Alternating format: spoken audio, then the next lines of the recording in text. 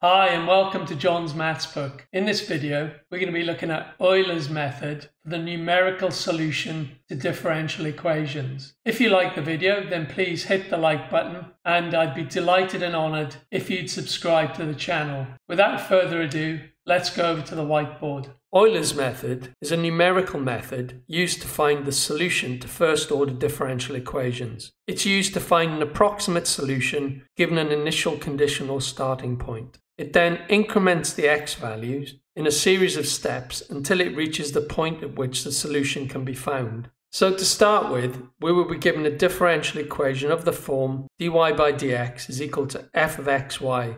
This represents the gradient of the tangent at any point on the solution curve y of x. We are also provided with an initial condition, or a starting point on the solution curve. To help us understand what's going on, let's take a look at a graph. I've graphed the function of y of x in purple. This is unknown and the solution to the differential equation. What we do know is an initial value or starting point on the curve, marked here as x0, y0. I've also drawn in the tangent to the curve at our starting point, shown here as the green line. We are able to calculate the slope of the tangent by using our initial values of x and y and substituting them into the derivative of the function y of x, in this case the differential equation, shown here as f of x0, y0. As Euler's method is an iterative method, we need to iterate towards the approximate value of y that we are trying to find by moving along the x-axis in a series of steps.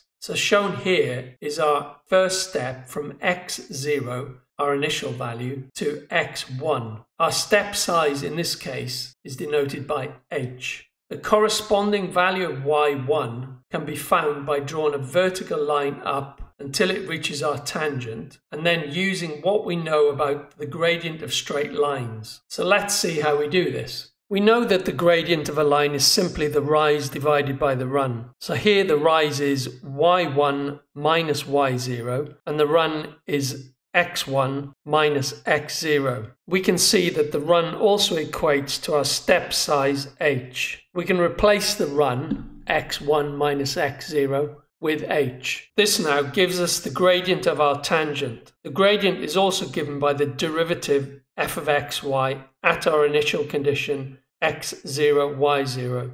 So we can now equate the two and solve for y1. So y1 is equal to y0 plus h, the step value, multiplied by f of x0, y0. On the diagram, I've marked the point x1, y1. As you can see, it's an approximation to the curve, and the vertical y distance is the error in the approximation. If we had used a smaller step size, this would have produced a better approximation as shown on the diagram. We now have a new starting point x1, y1. We can now repeat this process by stepping along the x-axis by a distance x1 plus h until we reach x2 and calculate the corresponding y value, y2. We can calculate y3 in the same way. We will be able to calculate our final approximation of y, which will be the value we are trying to find, when we step along the x-axis n times to reach the required point on the x-axis,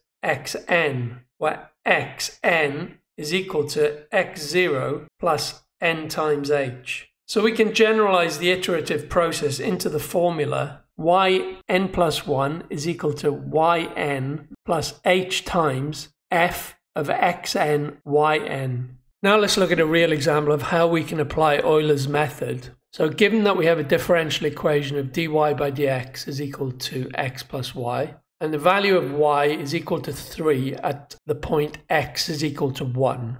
So we'd like to find the approximation for y at the point x is equal to 2 using Euler's method, using two equal steps. So in this example, our initial condition says that our x value is equal to 1. So our starting point for x is at 1, and we want to find the value of y at x is equal to 2. We're also asked to use two equal steps to get from 1 to 2 on the x-axis. So to go from x equals 1 to x equals 2 using two steps on the x-axis, we need to start at 1 then we need to go to 1.5 and then to 2. So in this case, our step value, or h, is equal to 0.5. I've created a grid here so that we can iterate through to our solution. And the column headers are n, x, y, and dy by dx. So n is the number of steps, so we start at 0 and we're using 2 steps. So the x column starts at 1, which is our initial condition,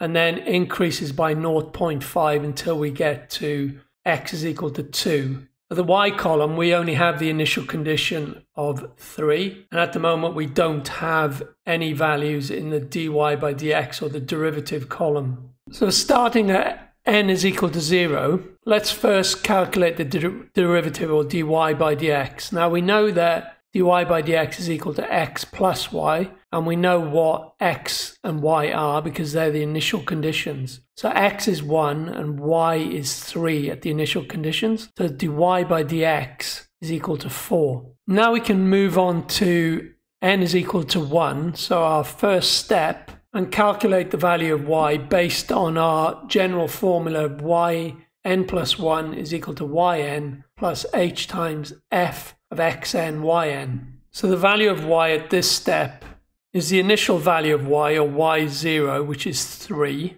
plus h, which is 0.5, multiplied by the derivative at x0, y0. Now we worked that out to be 4. So we have 3 plus 0.5 times 4, which equals 5. And at this step, we need to find the derivative. Now we know that dy by dx is equal to x plus y.